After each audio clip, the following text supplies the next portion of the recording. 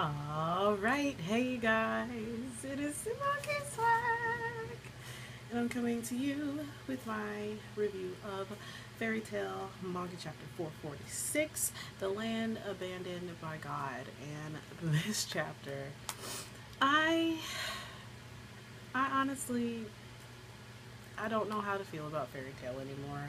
I don't know how to comprehend the like the absolute effery of it lately, because if you've noticed,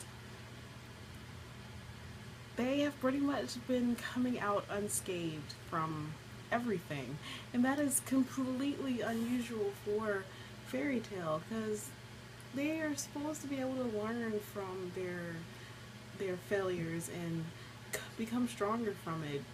Being beaten, like getting bloodied and bruised and coming up against somebody that they can't defeat right then, and training and becoming stronger. And I understand that all of them were training for a year during that year time skip, and everybody has become pretty freaking OP, but there's always going to be somebody stronger than you, regardless of how strong you are. That's just a fact of life. And this lately, Fairy Tale, like literally everything that they've come up against, they've pretty much just annihilated, regardless of how strong they had appeared to be.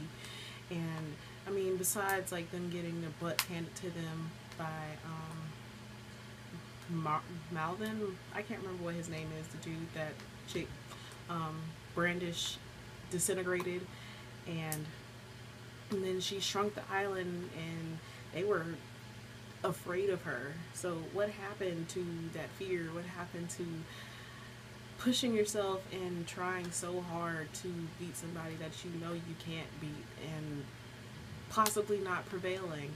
And it's just lately it seems like they are too overpowered. They're becoming Mara's right now. And for those of you who do watch my reviews of Naruto or anything, you know how much I don't like Madara, because he is too freaking OP.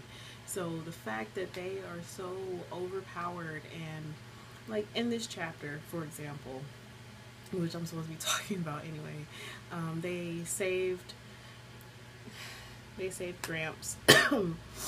They saved Makarov from Spriggan, because apparently Spriggan is Zareth, and Zareth is the emperor of this continent, which I didn't in the slightest see coming. So he's an emperor, and he rules this continent, and he pretty much told Makarov that he was bringing war, and there's nothing that Makarov can do about it. So Makarov, of course, was upset, because he's like, I did all of this for nothing. I broke up Fairy Tale for nothing, blah, blah, blah.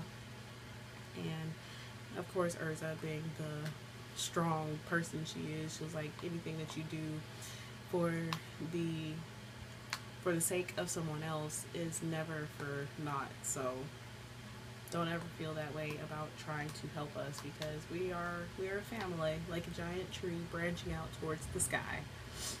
Most of you probably won't even know where that's from, but they were going to take him back to Fairy Tale. And of course, Ajil, he looks like a force to be reckoned with. I personally would have been afraid of him, and this is where the fuck restarts, because he was on their butts, and he pretty much sucked them into a sand pit after he chased them with his sand golem, and they really couldn't even land a hit on him, and they were about to die, and then literally they just got like a freaking power up and shot out of the sand. All of them shot out of the sand.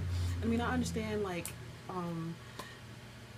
Gray has this freaking awesome power up now where he can use pretty much his curse mark.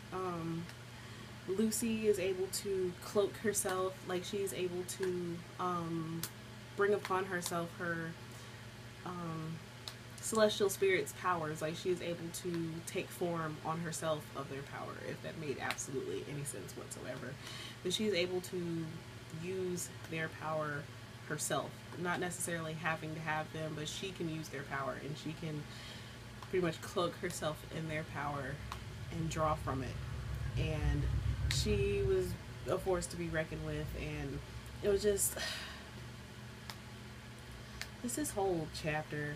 And after he sucked them in and they looked like they were about to die, they just shot up out of the sand, and then not to like they looked like they got power ups from their guild marks, and then Natsu punched the crap out of him. I was like, where in the world did I come from? All of y'all were just about to die. Like, all of y'all were getting sucked into his sand pit, and now you just miraculously have the ability to get power-ups from your fairy tale guild mark.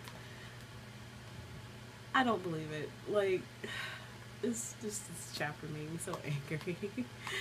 But, like, it's still pretty freaking awesome because I do love fairy tale, and I'm happy that I caught up to it. But they need to be afraid. They need to... I feel like they're losing what fairy tale is really about. But maybe that's just me. I don't know. I would love to hear how you guys felt about this chapter. How do you feel about the recent chapters and how things are turning out?